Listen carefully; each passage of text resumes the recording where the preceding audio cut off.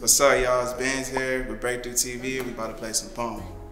Oh, tell me more. Hey, hey, oh. Alright, bro. Let's see what you got. Let's see what you got. That's my first shot. Oh, okay, all right. You got one more shot. Oh, okay. So you get 2 shots. I get 2, okay. Oh. You're in, though. Alright, man. So where are you from? How was it growing up there? I'm from Compton, California. Just growing up there like everybody else that's from Compton, you feel me? You go through the bullshit, you go through the cool shit. You want to gangbang, you don't want to gangbang, you want to sell, you know what I'm saying? Yeah, It's the regular Compton shit. You know, I ain't got no sad story to tell. Yeah, I feel you. How did it affect you as a person and an artist, though, like, you know, being from there? It affected me because of all the music. Like, you know, the people, like, the community that I have around me, still to this day, like my grandfather, when I was like 6 years old, he gave me like a harmonica. So that's what really like kicked me off into music, because I used to ride around with him and his band, and he used to always play like James Brown and Marvin Gaye, you know, pop, all type of stuff. And then my mom's, she always listened to rap music too. Like that's her #1 besides R&B. So I was always listening to NWA, Ice Cube. Like I could rap that shit at like 6, 7 years old. When I really wasn't supposed to, I was listening to the CD. Right, So it had a huge influence on me, you know. It made me do music. For sure. Hell yeah, that's cool, man. Alright, let's see. Ooh, It's okay, I got another one, bro. it's Gucci, I got this. Got it? Okay. Yeah, I got you. Thank you. Trick shot it. Almost. Alright, your turn, your turn. Let's see. Oh, goodness, come on. Almost. Oh my God, bro. What's up with this rim shit, bro? It's all good, bro. So you mentioned a few artists right there. Are there any artists that you were really inspired by growing up? Oh man, virtually a lot of like, as far as R&B, like a lot. I listened to a lot of Michael Jackson when I was growing up. That was like my #1 inspiration. So I always wanted to dance and sing like Mike, you know, watch the Jackson 5 movie over and over. But besides getting into in depth with rap, like as far as R&B, I used to listen to Danny Boy. A lot of people like know Danny Boy, but they don't know Danny Boy. He was on a couple records with Tupac back in the day. And then as I got older, you know, the little boy bands and shit like that, I was into that shit too. Like I like listening to Omarion and, you know, but they really wasn't from my area, but still, Omarion from LA, you know what I'm saying? So we didn't really have too much R&B coming out of Compton. I was really into had to get that elsewhere. Yeah. But as far as like, that really influenced me, I mean, people that really came out of Compton, you know, the obvious artists, Eazy, you know, not necessarily Ice Cube because he ain't really from Compton, but during that time, you know. With that group though, yeah. That's what had me going. That's what wanted me, you know, to get into music. That's what opened up my eyes. If it wasn't for that, I probably wouldn't be doing none of this. Okay, cool. You think he got me with that? I thought I had that. Oh my goodness. There we go. So I gotta do, take this away? Yeah, so you put that cup to the side. Alright. We're gonna set you Oh, you down. can put this on the side of the table. Okay. Yeah. Alright. So man, niggas think they got me. Oh! Let's go. You see that? Get that Kobe on me. Oh. Alright, cool, man. So, you mentioned you got the harmonica, and that's really what, you know, started making you want to go towards the music route. When was it, though, that you started to really take it serious? And I didn't take music serious till I hit high school, till I got to jazz choir, and I linked up with one of my homies, and he always used to walk around school. He was the pretty boy. He was walking around school singing and shit. So me coming from Compton and going to another school in Downey, I didn't really like click with people there. So I found somebody that we had something in common, which was music. Because I like to sing too, but I never was told that I didn't know I had a voice until he told me. So he was like, yo, you need to go to jazz choir, nigga, you need to try it out, yada, yada, yada. I'm like, nigga, I don't do that shit, nigga, I want to like sock on somebody's head, like, you know? So he like, nah, you gotta go. So I went, I tried out, it was like 100 people. Because I'm at Downey High, so it's like 4,000 students there or something like that. So like 100, 200 people tried out, top 10, then I made it. I'm like, okay, cool, like they accepted me, but still then I didn't really take it serious because it was like, I'm a kid. You know, it was just like it's choir. I just honestly didn't want to do no other bullshit class. I love music, so why not take a music class? Exactly. But if it wasn't for that class and the teacher that I had, the jazz choir teacher, like showing me like all the octaves and actually how to control my voice and where to sing from my head, my stomach, all types of areas of your body that you can literally grab your breath on. You feel me, and get that motion. But let me click this back on. We Gucci. Yes, yeah. We Gucci audio, man. But that's what really, got me going in the system for sure. Yeah. Oh, yeah. So you got taught, like, actually not taught how to sing, or actually taught how to sing through the jazz class then? Yeah, like when I took jazz class, like I had to pass the class. I had to like pass certain levels of singing. I had to know certain shit. I had to learn how to read music. It wasn't just like hopping in the studio and just feeling your all, which is fine too. But I had to actually learn how to some technicals and shit like that. I had to learn how to play the piano a little bit. I played the French horn. I played the snare drums, the bass drum. You know what I mean? I played a lot of instruments. No, in fact, that's hard, but that's an experience that not a lot of people get to have. So it was a blessing. Yeah, as much as I didn't really care for Downey High, like that was one thing that I'm not gonna take away from that school. Yeah, that's cool, bro. Yeah. Oh my good. Look at that. I'm up with spin. Okay. So I get those back. I started out a little dry. I had to turn it up real quick. Ooh. Yeah. Alright, let's see. Let's do a little right there. Okay. It's on me though. Oh my goodness.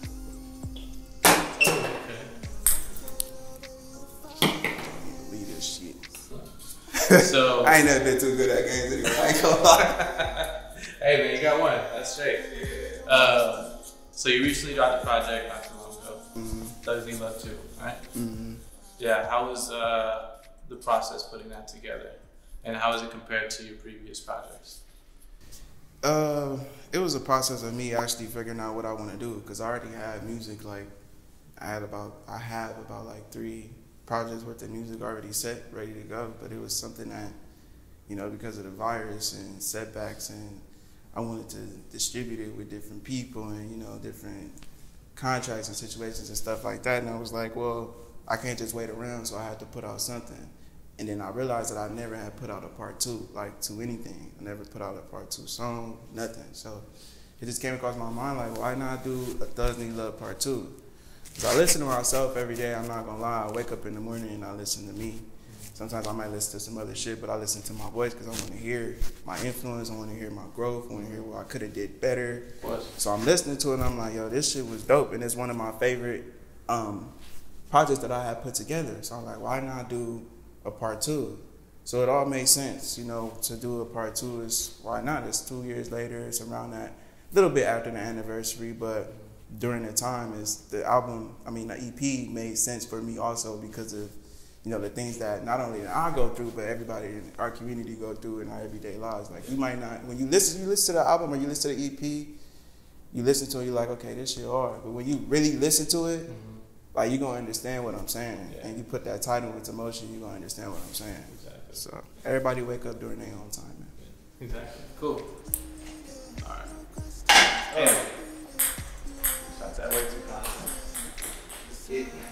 All right. Thank you. Let's see. All right, you'll come back. Yeah, I got this. Oh my goodness. Damn, you fucking lasered that shit, man. Damn. It's all good. I stopped playing games when the PS2 came out. Really? Yeah, man. I tell you, I ain't played a video game since. That's crazy. So 2021, what's the rest of the year looking like for you? Shows. Getting booked up, going out of state, promoting myself. I'm my own management now, so I do everything that I want to do. Yeah. Basically, is getting my name more out there, dropping more projects, more videos, staying consistent. Yeah. You know what I'm saying? Because there's people out here that's putting out music, and it's great, but I'm putting out content that's gonna last forever. You feel me? You could listen to my shit like 10, 20 years from now, and you're gonna understand what the fuck I'm saying. Yeah. A lot of shit that's out right now is just like, that's cool.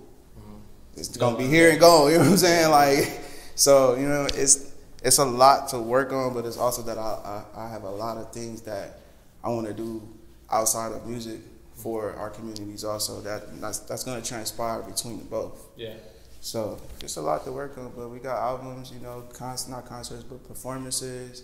I'm gonna be at all of these performances. I'm booked for like the end of this month and the beginning of July, beginning of July. And then in August, July I also have like a Tiny Desk type of concert thing. So I'm like putting that together, but it's dope, bro. Like I'm just waiting. A lot of content coming out. It's gonna be a lot. It's gonna be heavy. It's exciting. It's gonna be traffic, man. Oh. Thank you.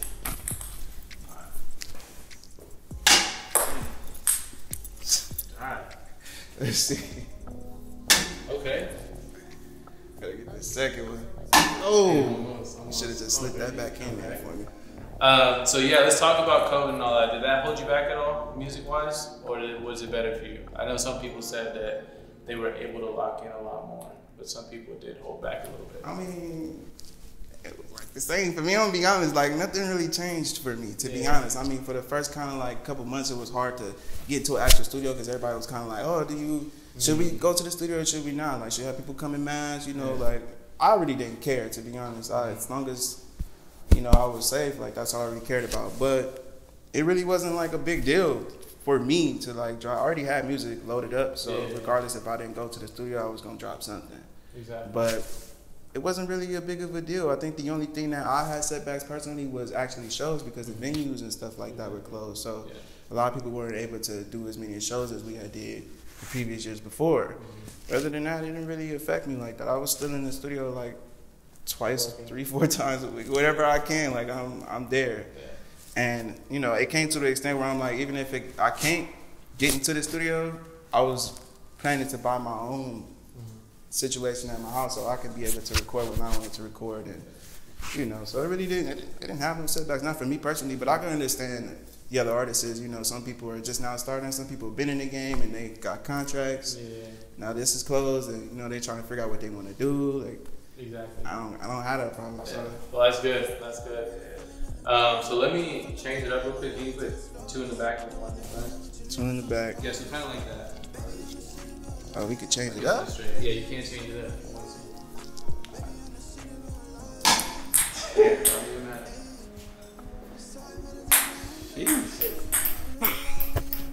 This. Only thing y'all gotta get somebody to get the ball. You got ball guys. Okay. Alright. Oh, I'm gonna make this one up. That's not. It's green, man. I ain't never been to game. Are there any artists locally that you really fuck with and vibe with?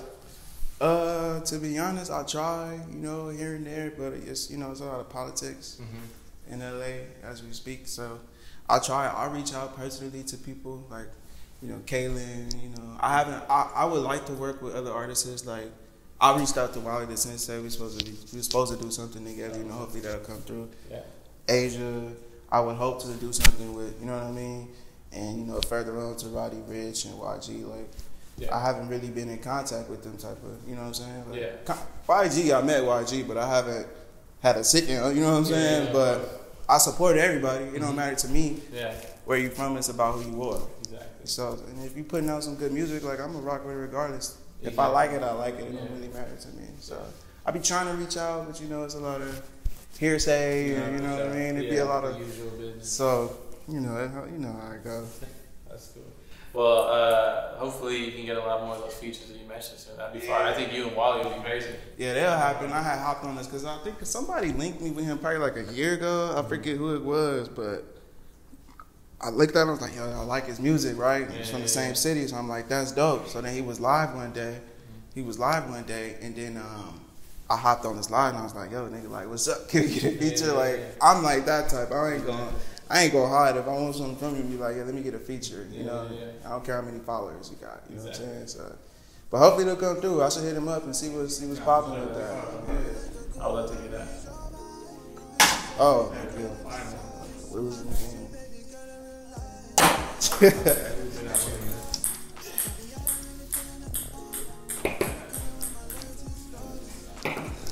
man. You want to change it up, or you want to leave it like that? Can just bring them closer somehow? So Yeah. square? Yeah, that's cool. This.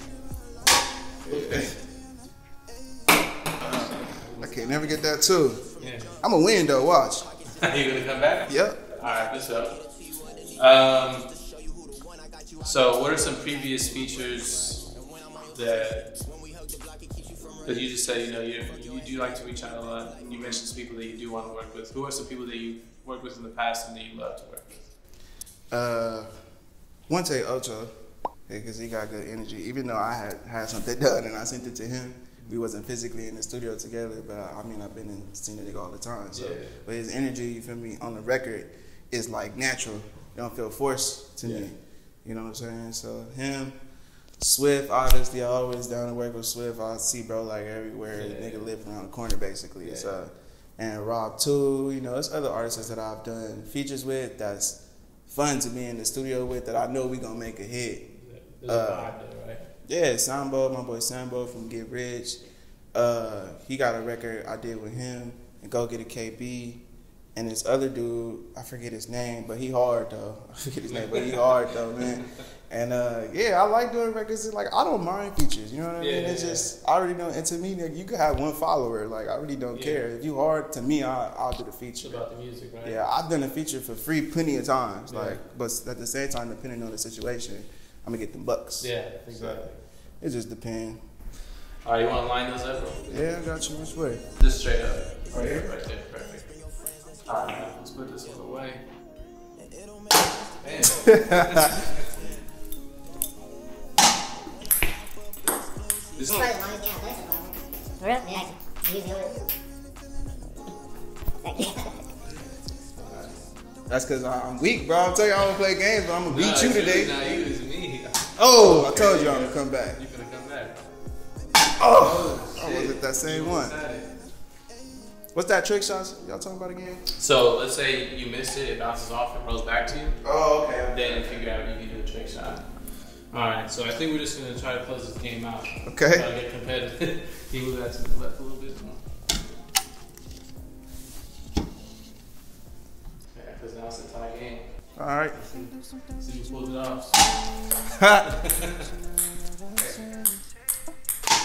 Oh, There you go. I should have stayed right there. Damn. Watch me now. Oh. Oh. Okay, one cup left. Let's see.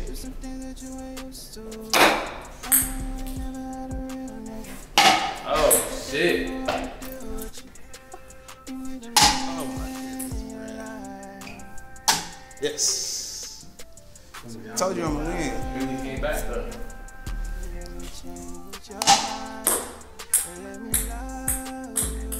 Woo!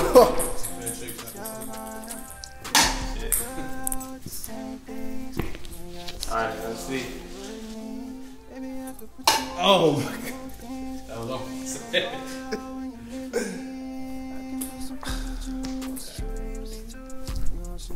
Ah, shit. So you got redemption. What? So basically, so if you make one, we keep going. Okay. So, but if you miss these next two, it's game over. If I make one, we keep going. But if I miss the next two, Yeah, so you get two chances to make oh, one. okay, basically. okay.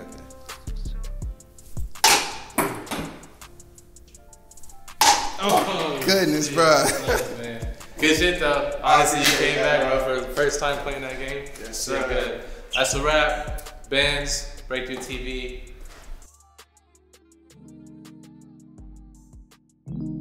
Hey, hey, Logie on the beat, so it's a bang.